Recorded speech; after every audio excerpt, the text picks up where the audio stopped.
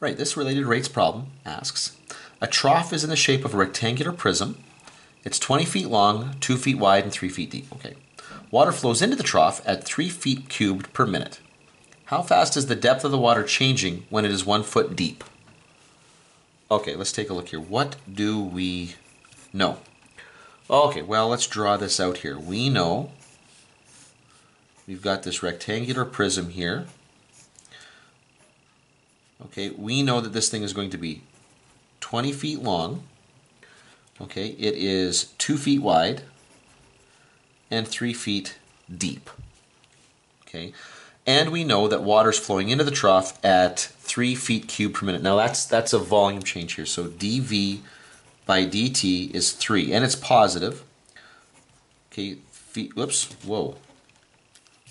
Probably feet cubed per minute. It's positive because it's increasing, okay? Now, we want to know how fast the depth of the water is changing at the instant here that the depth here, that let's say D, is going to be 1 foot. So what we want, okay, what we want here is D, oh boy, I regret my choice here. In fact, I'm going to come back over here. I'm going to change my variable. I don't want this to be dd by dt, so let's make this the height here. So what we want here is dH by dt. This is the rate at which the height of the water changes with respect to time. Okay, let's zoom in a little bit here. That's what we want here. Now, one other thing that we know here is we do know that the volume for a rectangular prism is going to be length times width times height. Now, but here's the thing. As you're pouring water into this, okay, let's think about this is not so much being the volume of the prism, the whole trough here, as the volume of just the water in the prism as we're entering, putting stuff in here. When we pour water into this, okay, the water is going to match the shape of the container. I mean, that's the property of a liquid here. So as you pour that in here, it is going to be the rectangular prism that's created by just the water is going to have a length of 20 and a width of 2. And in fact, the only variable here is going to be the height. Okay?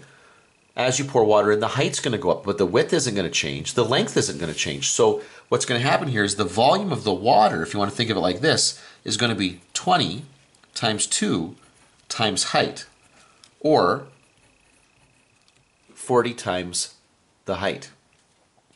That's what we're going to work with here. And so now we can come over here and we know that the volume of the water is going to equal 40 times the height. Now, see, this is a really great problem here because when you first jump into it, it looks like it's going to be more complicated because it looks like there's more variables here, but they aren't variables. This is a great question for highlighting when you take the derivative, or sorry, when you substitute the values of variables in. Okay. This looked like there were 4 variables here: volume, length, width, and height. It turned out, though, length and width are both constant, and because they're constant, we can plug those in before we take the derivative.